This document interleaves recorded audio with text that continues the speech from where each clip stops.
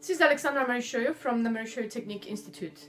Today I would like to talk to you about how to activate your core muscles, or how to engage your core. First of all, what is the core? Well, the core is the midsection of your body. So it's the abdominal muscles, the sides of the abs, the obliques, the back, diaphragm, and hips and pelvic floor muscles. So it's basically the trunk of your body. That's why it's called the core. When we talk about core muscles, we usually focus on the abdominal region because it's easier to control and to explain what to do with it. So for this video, we will actually emphasize, we say the core, but focusing on the abdominal muscle. Why is it important to have a strong core? Well, first of all, the core stabilizes our body. So it prevents lower back pain.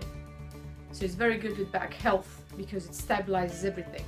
Second, you get strength and power. When you get strength, you also perform your exercises and movements throughout the days in a more correct way. So the third one, you avoid the risk of injury. And the fourth one, balance. When you stand on one leg, you think your balance comes from the legs. Well, actually it comes from the core. The core is where everything starts. All the movement, even breathing and sneezing.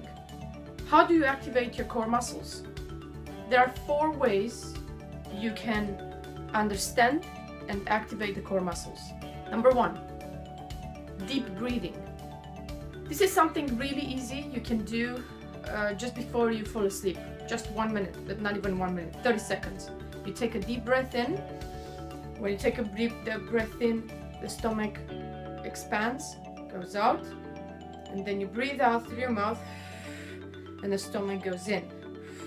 As the stomach goes in, all the muscles tense. Breathe out as much as you can, and then when you feel there's nothing left, breathe out more. And here, your abdominal muscles should be as strong as a rock, or they can become strong as a rock if you do the breathing exercises. Now, if you follow me, you know I'm sharing a breathing exercise chapter from my upcoming book. So drop me an email or leave a comment and I'll share it with you. The second way you can activate or engage your core muscles. Imagine you are being punched in the stomach. What is your reaction? It's probably going to be something like, yeah, you're going to prepare yourself, brace yourself for the punch. Well, that is a way to activate your core muscles. The third way you can activate or engage your core muscles is to suck your tummy in. Now this is very different from the one breathing and being punched, because to be honest, if you suck your tummy in when you're being punched, you're going to be in a lot of pain. Of course you're not going to be punched, of course, but when you brace yourself for a punch, that is really activating the core. So when you suck your stomach in, the muscles are relatively strong, but not as strong as with the breathing out, where everything goes down and everything is strong, or bracing for a punch when you go like that. And the fourth way to engage your core muscles is to lie on the ground, face up. You're going to observe a natural curve in your low back. Now if you try to flatten your low back, that's going to activate your muscles. It's not going to be a strong muscle activation, but it's good, just good to start with. I'm going to show you. So I can slide my hand underneath my back because of the curve in my back, and then I will try to flatten the spine against the ground.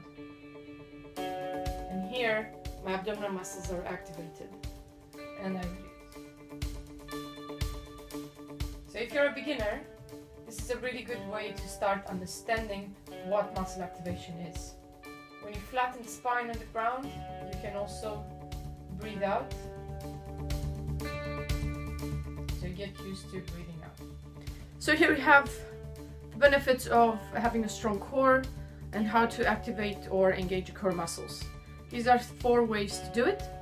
If you have any further questions, you know how to contact me, leave a comment or email me, message me on social media.